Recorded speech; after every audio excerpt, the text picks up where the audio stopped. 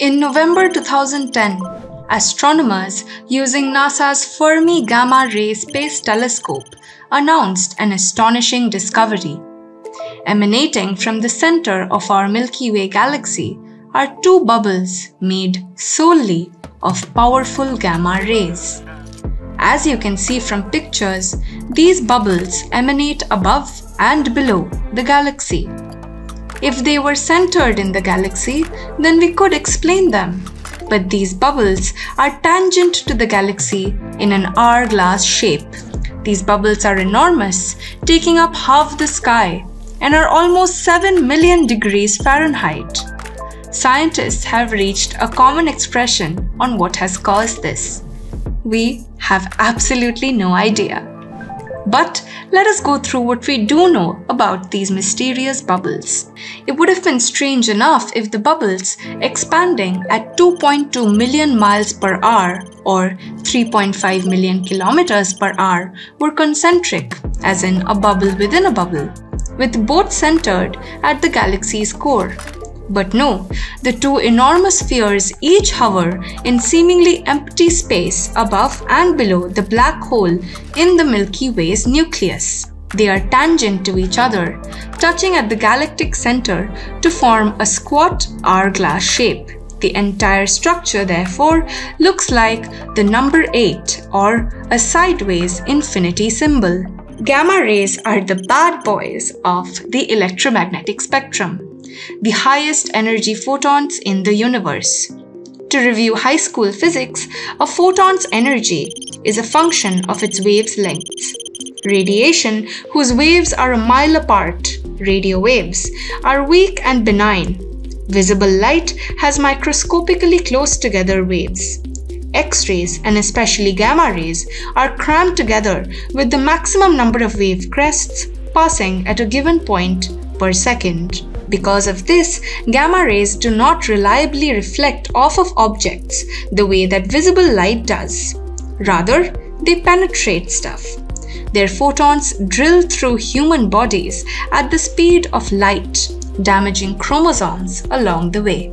But fortunately, few gamma rays reach us here at Earth's surface. Although the Sun creates copious gamma rays in its fusion furnace, they are absorbed and re-radiated as gentler forms of light as they squirm upward to the solar surface.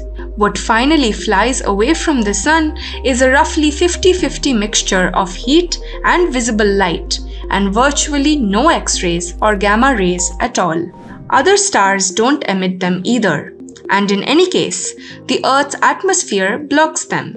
The only gamma rays flying near us come from distant violent events like supernovas. This is why a dense gamma ray swarm in our galaxy's center is so puzzling. It is the unmistakable sign of extreme violence.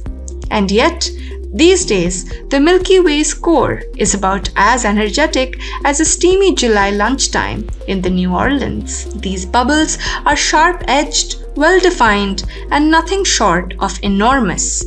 The top and bottom of the figure 8 extends 25,000 light-years above the galactic plane and the same distance beneath it.